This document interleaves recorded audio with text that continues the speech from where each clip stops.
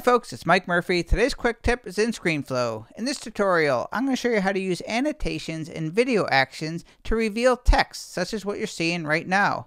This is great if you're doing talking head videos and you want to reveal your points one by one. Let me show you exactly how to do it inside of Screenflow.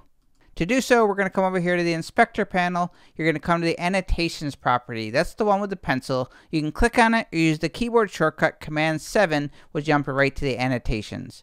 To create an annotation, you're going to click on this little plus symbol right here. We want to choose this second option, the filled in shape.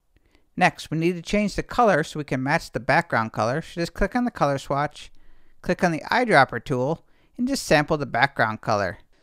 When you see the crosshairs of your cursor, that means that you can draw out an annotation. So all we're going to do is just drag a box over the text, and now you can see it is the same color as the background and is hiding the text. Select the annotations layer in your timeline. You'll see the bounding box around it when you've selected it.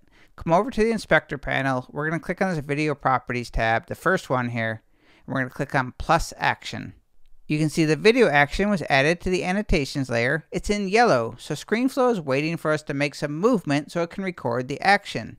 So we're going to come up here to the annotation box. I could drag it down to reveal, but there's an easier way. I'm going to hold this shift key, I'm going to grab this little transform handle, and I'm just going to pull down until I can see that first text there, okay? That's it. I'm going to click off. You see it goes to purple when the action is done. I'm going to drag the playhead back to the beginning. I'm going to hit the space bar, and boom. We have revealed that first layer of text. Now we're just going to repeat the process. We're going to add 4 more video actions until all of the text is revealed. So make sure the annotation layer is selected. Come over here to the video properties in the inspector panel. Click on the plus action button. Hold the shift key. Click on this little handle here and just drag down until you reveal that text. Drag the playhead a couple seconds over. Click the plus action. Shift key. Reveal the next text. Drag the playhead. Plus action, shift key, drag it down, drag the playhead a little bit, plus action, shift key. Now you can space these out to get the timing you want to your voiceover. You can preview it, drag the playhead back to the beginning, press the space bar, and just like that, you revealed all of your text.